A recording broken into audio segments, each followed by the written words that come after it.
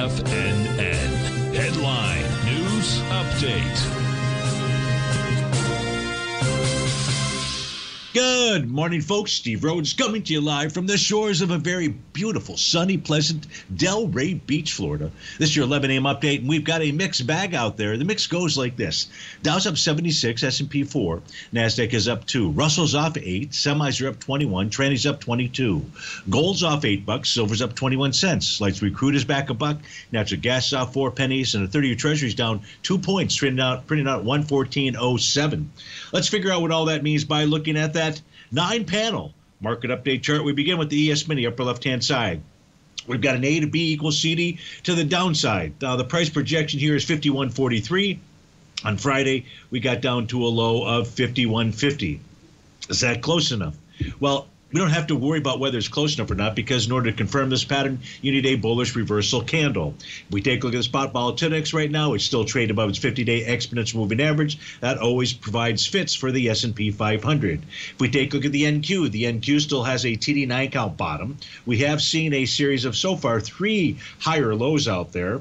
However, if we check below Friday's low out there at the 18-1-2025 level, well, we won't be able to say that same thing, but it does have a bottom that is in place as we speak. If you take a look at the U.S. dollar index, trading at A to B equals CD to the upside. You can see along that C to D leg, prices on the left-hand side that tells us that price should do more than a 1-to-1 A to B pattern.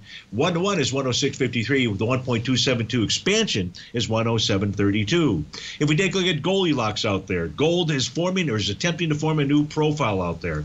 That profile level, resistance at 2400 even Steven, support at 2318. If we take a look at silver, also attempting to form a new profile. We will not have confirmation on these profiles until this evening, but at the moment they're pretty solid. So you've got support in silver between 2745 and 2780, and you've got resistance at 2885 out there. The cool thing about those new profiles, if price closes below the bottom of those, should they in fact take hold, that'll tell us we've got at least a change in trend, at least on the daily time frame. If we take a look at light sweet crude, it still's got that TD9 count top, which was tested on Friday and rejected. This morning we've got support being tested, and that's the bottom of its bullish structured profile. That buy zone is between 8409 and 8480.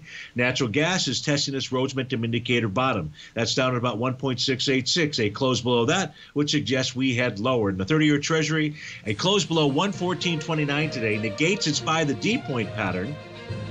But there's a larger A to B equals CD pattern that's out here. And price right now is just about to get to that area, 113 and change out there. So even if we do get a negated by the D point pattern, you'd be looking for the next bullish reversal candle to confirm the same. Folks, stay tuned for the Trader's Edge Show. But if you have to start your Monday, have a magnificent, marvelous one. Thanks for joining us. We'll look forward to speaking with you again soon. Take care now.